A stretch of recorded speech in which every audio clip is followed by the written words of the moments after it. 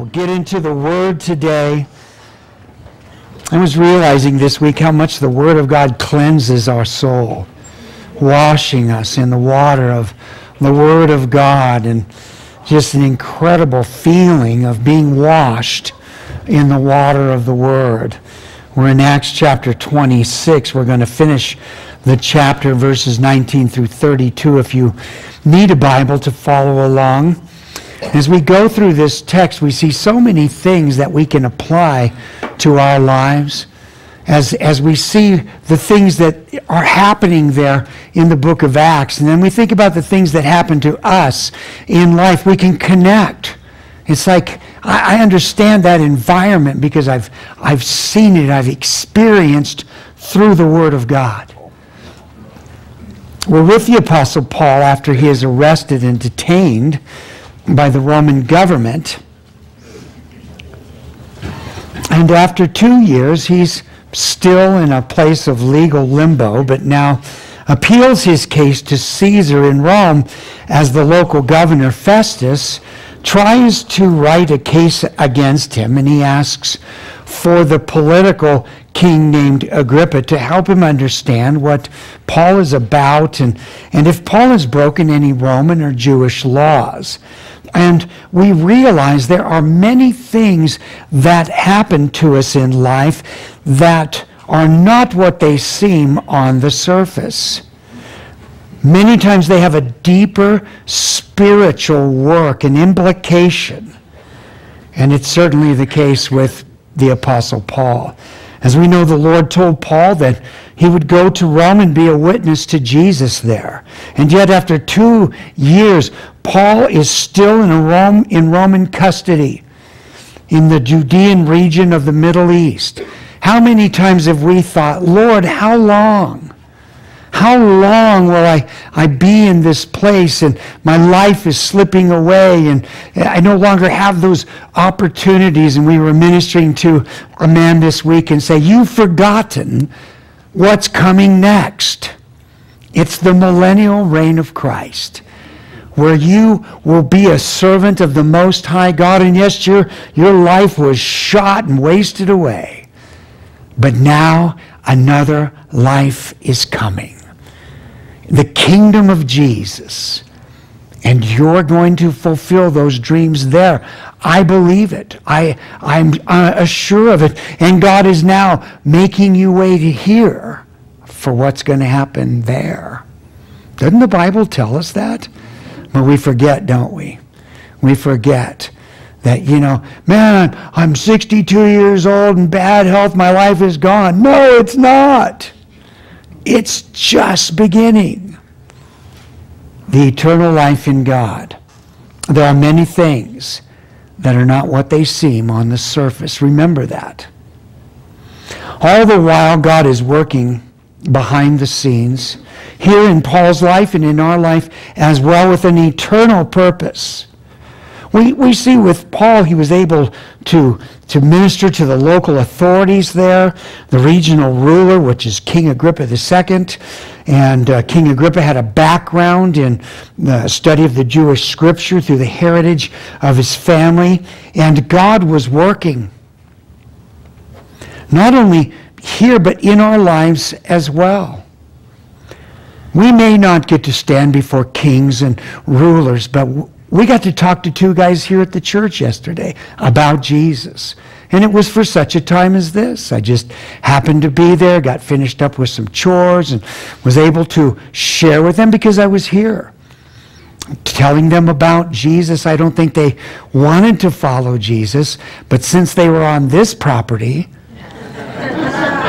I took full opportunity, gave them some water, and said, let me tell you my story. And they could have left, but they heard the whole thing. So we get the opportunity in our life, just like Paul did here.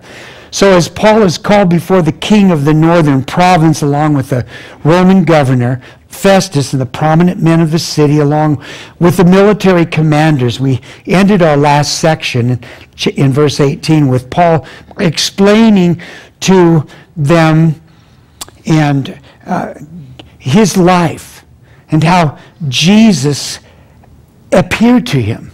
And he gave this testimony that Jesus gave him this commission to go to the Gentiles or the non-Jewish people of the region and tell them about Jesus, which Jesus said would open their eyes, turning them from spiritual darkness to the light of God. And isn't that what Jesus does? Think of how many of us were blind to realities before we came to Christ. Or was it just me? I mean, I was so blind to the realities of creation and truth. And Jesus opened my eyes, and I know he opened your eyes as well, turning us from spiritual darkness to the light of God, from the power of Satan to God, and that we could receive the forgiveness of sins through Jesus, inheriting eternal life with all those who choose by faith to believe or trust in the gospel of Jesus Christ.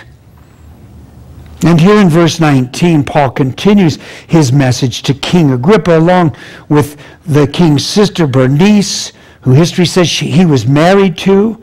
Ew. And Governor Festus, with all the important people. Must be a cultural thing, right? All the important people that were gathered there at the judgment hall at Caesarea. And Paul says, therefore, King Agrippa, I was not disobedient to the heavenly vision, but declared first to those in Damascus and in Jerusalem, and throughout all the region of Judea, and then to the Gentiles, that they should repent, turn to God, and do the works fitting or befitting repentance. For these reasons, the Jews seized me in the temple and tried to kill me. Therefore, having obtained help from God, to this day I stand witnessing both to small and great, saying no other things than those which the prophets and Moses said would come, that the Christ would suffer, that he would be the first to rise from the dead, to ascend to glory with God in that context, and would proclaim light to the Jewish people and to the Gentiles. Think of the light that Jesus has brought to our lives. If you've experienced that enlightenment, you are a very privileged human being on this earth in this day and age, because it's dark and getting darker. Paul was convinced that Jesus was alive. It didn't take a rocket scientist to figure that one out, as Jesus spoke to him as he laid on the ground with that light shining around him. He was convinced that Jesus was the Jewish Messiah, of which Paul would have known much about through his study of the Jewish scriptures, foretelling of the coming Messiah to God's people. When I study those prophecies, I'm shocked that when Jesus stood before that group of Jewish religious rulers, that they just didn't fall on their face immediately and say, "Oh God, forgive us." They knew the scriptures. Paul knew the scriptures, but they were blind. They were blinded by religion and their pride and their selfishness in life, like all of us. And they needed Jesus just as much as we do. Everyone does. Paul was convinced Jesus was the Messiah. Paul knew a lot about the Messiah before he ever realized Jesus is the Messiah, which was confirmed to Paul as Jesus appeared to Paul on the road to Damascus, as Paul was going there to persecute followers of Jesus, totally blind to the truth of God, and yet he knew God, but was blind to the truth of God. Later, he would write, there are people that are zealous for the things of God, but without knowledge. We see that in the world today, wherever religionism is, wherever works for righteousness are. Zealous for God, but ignorant of the truth of the gospel of Jesus Christ. It really touches my heart when I see people that I know are zealous for God, but they don't know God, and how we need to be gentle and loving with them. Although sometimes I'm not. And I get angry with myself, especially when people come to the door and they give you these little pamphlets and they're full of lies about God. And I get angry. I say, you need to read your Bible and stop teaching people lies. And my wife says, I hope they don't know you're the pastor of a church. I go, oh, I always need to pray before I talk to those guys, because I'm just not a very loving, kind person, I guess. So Paul understands that the Messiah has come to open blind eyes. His eyes were open, right? It's so ironic. He was blinded by the light, but yet his eyes were opened, right?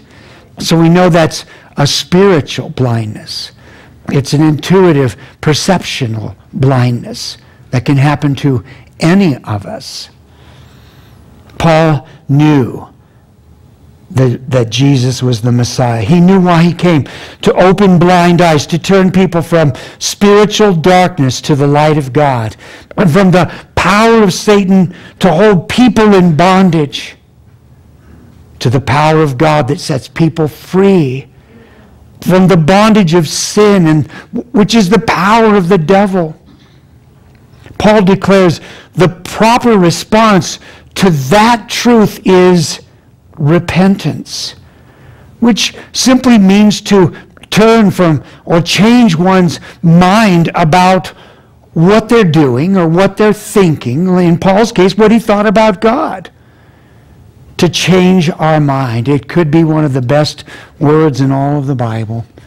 I think of how many times that I've had to come to repentance as a believer in Christ, changing my mind about a personal attitude or maybe something I thought, and God revealing the truth to me. And I said, God, I repent of that.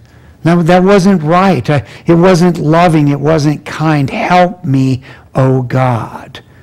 And in that place of repentance, it's a position of humility which justifies God in helping idiots like me. It's a surefire way to get God's help. Repentance. Turning now to the reality of the one true living God who is just and righteous, which Paul knew from the Old Testament Scriptures. The Old Testament Scriptures describe and declare the nature of God to mankind, as God's word in the Old Testament, which the Jews call the law and the prophets. It reveals the just and righteous nature of God to anyone who wants to know. And that's why we study the Old Testament of the Bible, to know God, to understand righteousness and justice. It also helps us with parenting. It helps us with interaction with others. The Old Testament is valuable to us because we can see the heart and the nature of God. But you have to ask. When I read through passages in the Old Testament, I'm like, show me your heart here, because it looks like this, but I know something else is there. And God does that through the Holy Spirit, which many times brings us to repentance. And as God reveals himself to human beings in the New Testament through his Son, Jesus, the Messiah, or Christ, we can now not only know God, but now we can see God from the New Testament of the Bible.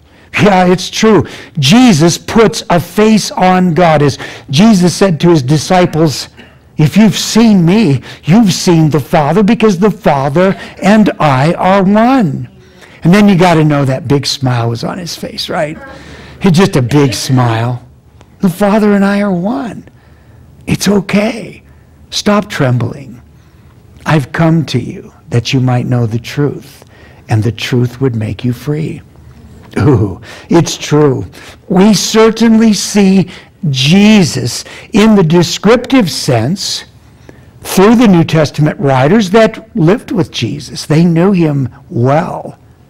They looked upon Jesus physically and actually touched him, as John tells us. We touched him. We beheld his glory. The glory that of only the Father, full of grace and truth. So Paul knew God. That wasn't the problem. Paul knew what God was about. He just didn't know the Messiah. But he does now. Paul knew what the Gentile or the non-Jewish world was about. He came from that Greco-Roman world in Tarsus. He knew what these men that stood before him were about. And yet Paul didn't judge them. He didn't chide them for their immoral, godless lives. He just spoke of the truth of God to them. The truth that Jesus of Nazareth fulfilled the Old Testament prophecies, and he's the Messiah. And that anyone who says they know God must walk with God in righteousness and in justice. And of course, we know that comes through Jesus, right? And it was for this, Paul says in verse 21, that the Jews had seized him at the temple and wanted to kill him, because Paul declared that Jesus was the Messiah that was foretold by the Jewish prophecies from the Old Testament. It was true. And notice Paul says he obtained help from God there, referring to being seized from the Jews by the Roman commander and put in custody. You might be in protective custody right now, where God has got you in a place for 2 years or more. And he's protecting your life. He's doing something eternal there. It's interesting. He says that he obtained help from God by being arrested. I actually had that happen to me in 1986. I was arrested to protect me from myself. So I know all about God's protective custody. We can easily see these things that Jesus fulfilled by the work of God, a miraculous work of God to come and fulfill prophecy. Did you know that God has seen your life? Every detail. He knows who you're going to talk to tomorrow. So you have a prophetic life as well. When this was revealed to me, I thought, oh my, I think I'm going to talk to God tonight about tomorrow. Because I want to be ready. I want to serve God with my life. And he's seen my tomorrow. And he's going to get me ready for it tonight. Does that excite you? Yeah. It did me, thinking, because I've always been somewhat on the mystic side, even though it was full of demonology. But I thought, wow, this is mystic. God has seen my life and knows what I'm going to do, and he can prepare my heart, and he can reveal these things to me ahead of time. I love to pray about things before I go to bed at night. Enigmatic, problematic things. And I wake up going, and sometimes the answer's right there. I saw one this morning as I turned to Isaiah, and I went, it's right there. Thank you, Lord. It's right there. God wants to work in our lives that way, and in the lives of others. As we think of the over 300 prophecies concerning the life, death, and resurrection of the Messiah, who we call the Christ, and how we can systematically verify from history these prophecies were fulfilled with Jesus, and those 8 that are on the screen are ones that he had no control over. Because people say, well, Jesus knew the prophecy. He could just go do that. And I go, oh, really? How about where he was born? The time he was born. The manner in which he was born. How about his betrayal? The manner of his death? The people's reactions? All prophesied from the Word of God, verified. A piercing of his side. Now that was a trick. His burial. His resurrection. Psalm 16:10 talks about how he will not see corruption, but see life. It was all prophesied in God's Word. Those Jews knew it. They just didn't know him. Same problem today. Many people believe in God, but they just don't know him. And they can only know him through Christ, and that needs to be our message. Our lives are just a continued process of knowing him. Therefore, I have a theory that in heaven, we're going to spend a gazillion years just getting to know God. All of what God is, how he does things. And it's just going to be amazing. Never a boring day there for sure. Never a day where you're like, oh God, I can't believe it's already 5 a.m. Happens to pastors a lot, I tell you. So, it's like, wow. We are overwhelmed with the absolute way God has foretold, fulfilled, and revealed these prophecies through the life of Jesus. Just overwhelmed by it. Leaving no doubt in the human mind or logic that this Jesus is the Messiah.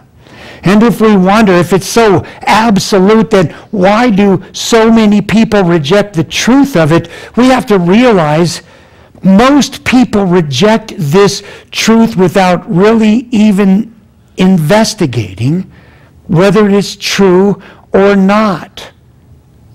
And that all begins with asking God.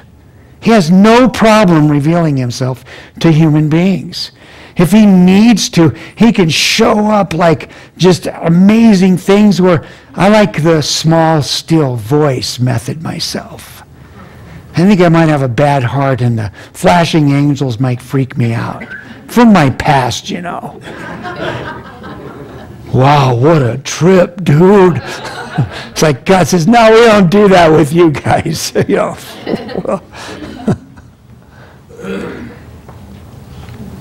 We realize most people reject this truth without ever putting out any effort to rationally validate whether it could be true or not. They listen to the skeptics of God. That's never a good way to get good information, is listening to somebody that's obviously against it. Well, of course, you're going to get a biased opinion. Simple logic tells us that.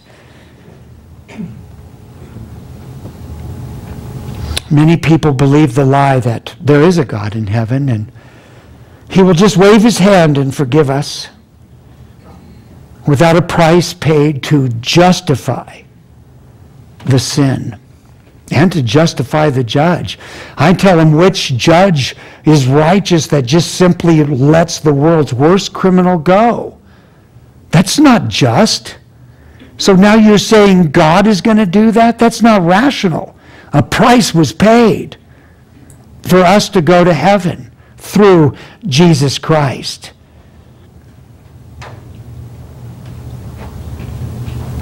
I think sometimes this might have been the case with Governor Festus, along with city leaders and military present, because sometimes people, when they have security and social standing and power and influence, they think they've been blessed by God to be in that place. I'm doing pretty well, and they ignore the truth what's in their soul. That they will stand before God someday in judgment. In fact, those people in those elite places are often more accountable to God, because Jesus said, to whom much is given, much will be required. So be careful when you idolize those people that have much, because they also have a heavy burden. Another reason Jesus told us is that people are not willing to let go of their sin, even though they'll absolutely say the light is in the world. Even though, as Paul says here, the light has come into the world. And we think of King Agrippa. Even though he knew of the prophecies, he had heard of the life of Jesus, and the power of sin over his life would keep him from coming to this light, as far as we can tell from our record here. And as Paul declares these truths to this body of social elites, we somehow realize it was not Paul that was on trial that day. It was them. They would be on trial before God as the truth of God, witnessed by the Holy Spirit, was given, and they would now be responsible to God for that light that was given to their life, to either accept or reject the truth that they knew was the truth in their soul, their inner conscience. There is a God in heaven, and this guy is saying, God made a way for sinners to be saved, but I have to repent. They were given the gospel that day in a different way. And as that tension built there, I almost feel from the text that as Paul ended verse 23 that there was a pause and a real awkward silence. As this tension built in their heart, it finally shatters there. Verse 24, as we continue, now as Paul thus made his defense, Festus said with a loud voice, or he shouted, Paul, you are beside yourself. Much learning is driving you mad. But Paul said, I am not mad, most noble Festus, but speak the words of truth and reason. For the king, before whom I also speak freely, knows these things. For I am convinced that none of these things escapes his attention, since this thing was not done in a corner.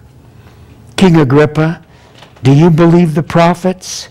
I know that you believe. Then Agrippa said to Paul, you almost persuade me to become a Christian. And Paul said, I would to God that not only you, but also all who hear me today might become both almost and altogether such as I am, except for these chains. And when he had said these things, the king stood up, ending the hearing, as well as the governor and Bernice and those who sat with them. And when they had gone aside, they talked among themselves, saying, this man is doing nothing deserving of death or imprisonment, which is signified by the chains. And then Agrippa said to Festus, you've got a big problem. This man might have been set free if he had not appealed to Caesar. We see here that Festus, the Roman governor, just can't take it anymore. He interrupts Paul with this inappropriate outburst, saying, you're beside yourself. As much learning about Jesus is driving you mad. But Paul calmly and respectfully answers, I am not mad, but I speak the words of truth and reason, which would appeal to this commander. These Roman commanders were highly educated. They were often very caring, compassionate people. The governors, they were trained to care about people in a political sense, because if mama ain't happy, nobody happy. You know, we all know that one, right? So he's saying, I'm appealing to you with truth and reason. Paul knows that the Holy Spirit is in their soul, in a sense of convicting them of their lives before God. He knows that because it happened to Paul. He understands this is taking place. And the king knows, and the king can verify the truth of Jesus as well. I think Paul is inviting him to do that, because the king heard and watched all these things take place there in Judea, which was done openly. It was recorded in their civil history. And I think here we see a great picture of the natural man that just can't take the truth of God and screams out in frustration without any logic or reason. I'm sure you've had that happen as you tell somebody about Jesus, and finally they just look down and shake their head and says, I just can't take this anymore. You can't preach at me. I don't believe this, and I think you're a nutcase for believing this too. That's going to be fairly common. It happens here in the text. It's a picture of a lot of people in this world today. They are trapped in their humanistic logic or their understanding, and they're separated from the truth of God by the Holy Spirit, or without the Holy Spirit, just as Paul would declare to the church at Corinth. The Holy Spirit, Jesus said, is in the world convicting. I like to use the word convincing people of their need for a Savior. We have the Holy Spirit in us, convicting and teaching and showing us things. But the Holy Spirit is in the world, and don't forget that. The person you meet downtown or wherever it may be, that door opens, that's the Holy Spirit. Don't lose that opportunity. Tell them about Jesus. If they say, like these guys yesterday, well, I'm just not ready for that. And I go, well, remember this. Tomorrow is not promised to you. And they were like, whoa. The natural man. Well, the man without the Holy Spirit of God cannot discern the things of truth of the Spirit of God, Paul said in 1 Corinthians. That this person literally cannot know these things because they are of the Spirit of God. Well, what do we do then? How did we get that knowledge? We asked. I'm trusting today that you asked. There was a time in your life when you said, God, I need you. That's a way of asking. You said, God, there's got to be more. You were asking. And Jesus said, keep on asking, right? Ask and keep on asking. Seek and keep on seeking. All they have to do is ask. So this tells me, here's what I need to share with them. You know that Jesus is real. Agrippa. No, don't call him Agrippa. You know that Jesus is real. Just ask. Begin to pray. And I can help lead you in that prayer right now. I've had people say, okay. And I know God's going to begin to work in their lives and show them the truth because He loves them. It's not His will that any would perish. God loves them so much. He's going to do everything in His power to reveal the truth to them through the Spirit, through the things they see in life, the conditions they're in. So we say, let's just ask God. Write that one down today because you're going to meet somebody this week. Just ask Him if they will pray. Ask Him if you can pray with them because people oftentimes, they're so separated from God, they can't seem to pray. So I lead them in that prayer. All they have to do is ask. This is a way of humbling ourselves before God by asking for the truth. And Jesus said it would be given. But it's the pride of man that separates them from the truth of God. Always remember that. Whenever the work of God is not flowing and moving ahead in our life, it's because of our pride. The pride of life, John said, by the Spirit. It's that old nature that thinks, I'm okay. I know what I need to know. I don't need to grow in these things. That's pride. Because we have a creator, remember? The word creator means you were made by God, and He knows you. And He has amazing things for the rest of our lives. We never get there until we're with Him.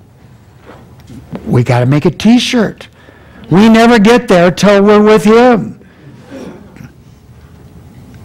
Notice there, Paul puts his laser focus on Agrippa. and directly challenges him in his knowledge of the Jewish scriptures in regards to what the prophets declared about the Messiah. How many people do we meet that say, oh, I read the Bible? At that point, that's where we shift our mode, and now we have a laser focus. God, what do you want to do here? This person just admitted they are accountable before you. Changes the whole spiritual atmosphere. And we can get very bulldogish at that point. But only if we love them. Only if we're doing that because we really love them. Paul loved Agrippa and these men that stood there. He knew how much Jesus loved them. Paul, it seems, knew that Agrippa was intrigued by the idea of the Messiah and was probably wondering, like everybody else, is Jesus of Nazareth the Messiah? That's what people were asking at that time. As no doubt Agrippa had heard the reports that Jesus had indeed rose from the dead 3 days after he was crucified on a Roman cross at Jerusalem. Anyone that had witnessed a crucifixion, I've just read about them. And I can tell you, if they rose from the dead after that, that was God. Could it be true? How could we know? Again, by simply asking. And I tell people, ask Jesus. He's alive. He'll meet you on that road. But don't be surprised if you're on the ground when he talks to you.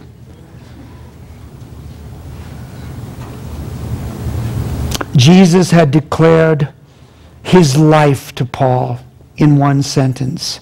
I am Jesus, whom you are persecuting. That's all it would take.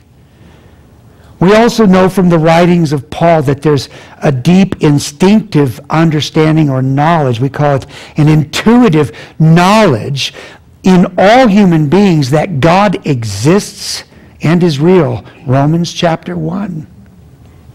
And that the law of God is programmed into our DNA or the human heart or the conscience. The human conscience, even to the point a human would have to willfully suppress that truth in their own unrighteousness and propagate that personal unrighteousness before others in life to justify that unrighteousness in them. Romans chapter 2, starting in verse 14. Man, I think of the understanding that God gives us from his word. We would never know that unless God would reveal it through Paul writing to the church at Rome. Thinking about the human condition. God has it figured out, you know. We don't have to wonder why people do what they do. We just have to find a way to tell them the answer is Jesus. Paul knew that Agrippa had explored these things, which is a way of asking in a sense. And each time we open our Bibles and we read the Word of God, we're asking. Remember that. We are asking to know God. And each time we are presented with something unrighteous and we say, no, that's unrighteous, it's against the nature of God, we are telling God we want his righteousness. We also know that the righteousness of God is given to us through believing in Christ. So positionally, we are totally righteous before God by believing in Jesus. But practically, day by day, we're faced with unrighteousness, it seems like at every turn. Through our selfishness, through our lack of foresight and understanding, and yet all we have to do is tell God, I think I need a little more Holy Spirit here. Can I get some Holy Spirit on that steak that Isaac was talking about? You know, I need some more Holy Spirit in my life. Amen. Just ask. Ask. As we turn to things that are true and righteous, we're telling God, I want your way in my life. Don't ever forget that. when you turn to dark, evil things, you are telling the spirit realm you want Satan to rule over your life. Don't forget that. We talk to the spirit realm by what we do in life. Don't forget it. It's serious. Paul knew that Agrippa had this knowledge, and yet Agrippa had chosen to follow the path of unrighteousness. As we see in verse 28, we witness one of the saddest conditions of all mankind. As Agrippa pushes off the conviction of the truth and says, "You almost persuade me to become a Christian," with the key word there being almost, which the context, which has been somewhat argued over by scholars, seems to be somewhat verified by Paul's response that he would to God that they would all be almost and even persuaded to yield to the truth of God, giving us the context of Agrippa's statement, in my opinion, that God so loved the world that he gave the one and only Son of God to save whoever would put their trust in God's plan of salvation for mankind. And even if we don't understand the dynamics or the engineering of salvation, we know that we need a Savior. Agrippa knew that he lived an unrighteous life, and he just rejected the only way out. It's so sad. So many people that have become almost Christians, not fully committed to the things of God, almost committed, almost a Christian. People that agreed with or assented to the idea of Christianity, but never committed their hearts to Jesus in faith. It's not like those people who told Jesus they wanted him to be their Lord and Savior, and they proved that to themselves by yielding their lives to the nature of God by simply following God's word. And no, it's not a performance or a works trip. This is the word of God. And when Jesus says, "I want you to forgive," we should say, "Yes, Lord," instead of, "But you don't know what they've done to me. You don't know the pain I've suffered. You don't know." And whenever we say that to God, we have to check ourselves before we wreck ourselves. That was one I learned from Pastor Isaac years ago. One of these days, I'm going to be just as cool as Pastor Isaac. Without the beard.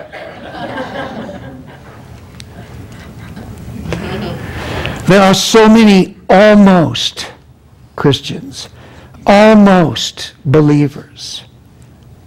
You almost persuade me. Coming so close but never entering in because they didn't enter by faith, proving to themselves they were believers. So many that heard the truth of Jesus and put off that commitment to follow him. And the devil came and stole that word, that seed out of their hearts in some fashion. And it became a religious fallacy deep inside. They're compromised in their faith. You know, the message to those people is Jesus knows and understands, and he wants you to return. He wants you to know that this has never been about what you do. It's about what he's done. Amen. He wants to reveal that truth to the world over and over. Today, you might think that you could be one that's almost a Christian. You know deep inside that there's not that full commitment, and you don't know what to do about it. You know, you go to church, you read your Bible, but you know it's not there. The key is yielding your life to him in whatever he presents to you, and I'm going to tell you, God's word is full of it. It tells us exactly what he wants us to do. Doesn't leave anything out. Oftentimes folks say, but you know, I'm just waiting to hear from God. I say, just go back and do what he already said, and he'll take care of it. Go back and do what he said now. And if you need help seeing those things, that's what pastors and elders are for, to evaluate your life and your spiritual walk with God, not to criticize or tear down, but to edify and build up in the faith. Because we know where Jesus wants you to be. We know where we want to be. And because we're not there, we can't tell you to be there. We can just say, let's go. Let's go there. Let's go there every day, asking, trusting, believing, and that's the process. Today, if you feel that you might not be there, that you're almost a Christian,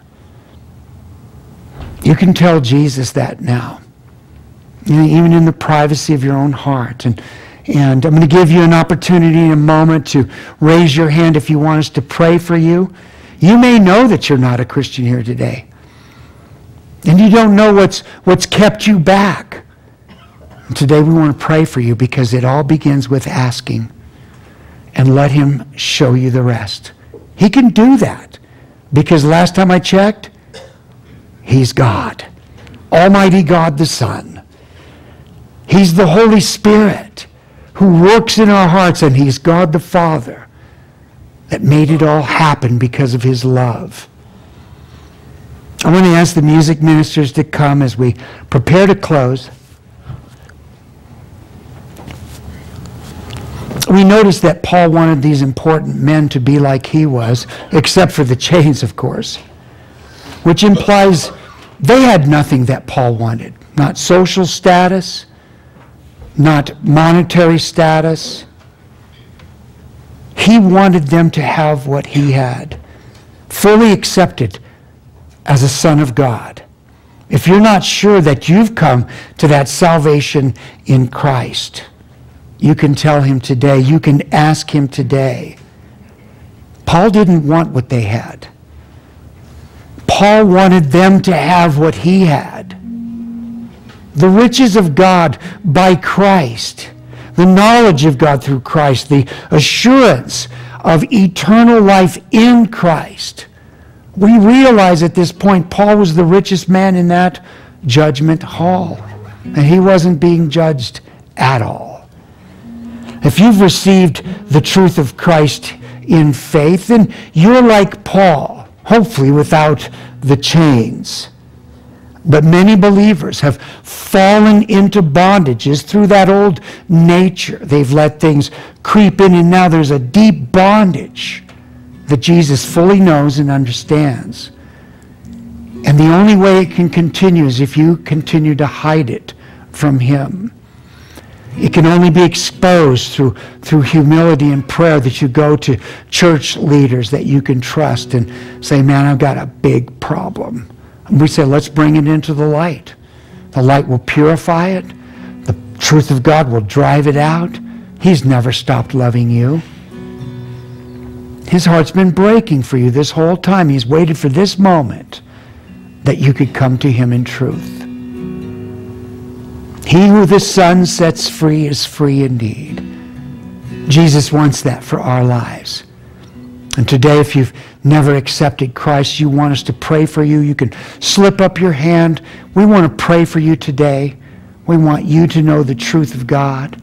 If you feel like you're not sure about any of these things, you just slip up your hand. We want to pray for you today. We want to ask with you. You may need help asking.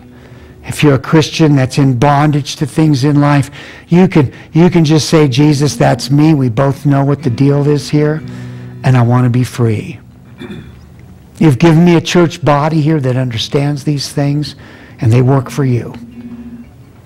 They have your wisdom and your love through the Holy Spirit, and they can lead me to the place to get it done. Through the power of God, that's how we all got set free, right? If you're living a compromised life, or you know you're not where God wants you to be, you can slip up your hand, or you can pray and Say, God, I know that's me. Help me, please. Ask him. Continue to ask him day by day. Let's stand together. Lord, I pray for those this morning that have responded to those invitations. You know and see them. I ask that you'd move in their hearts in powerful ways to verify your reality once again to them. And they would realize how good you are. It's God's goodness that leads us to repentance. It's his kindness that leads us to that place that you can heal us in a spiritual way even today. So we trust you for it now because you are good, Lord. We want you to be the King of our heart. Bless your holy name. Thank you, Jesus.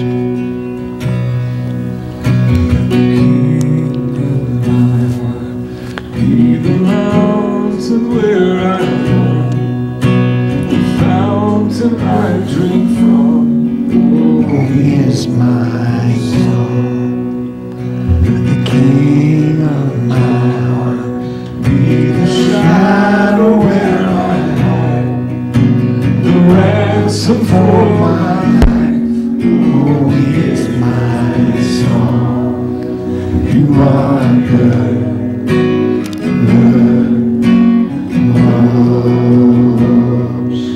You are good.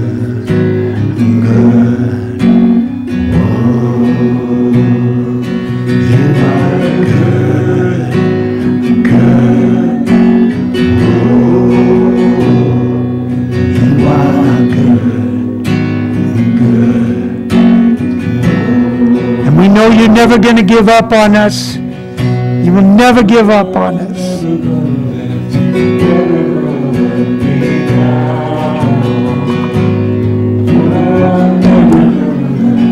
Never gonna let me down. You're never gonna let me down.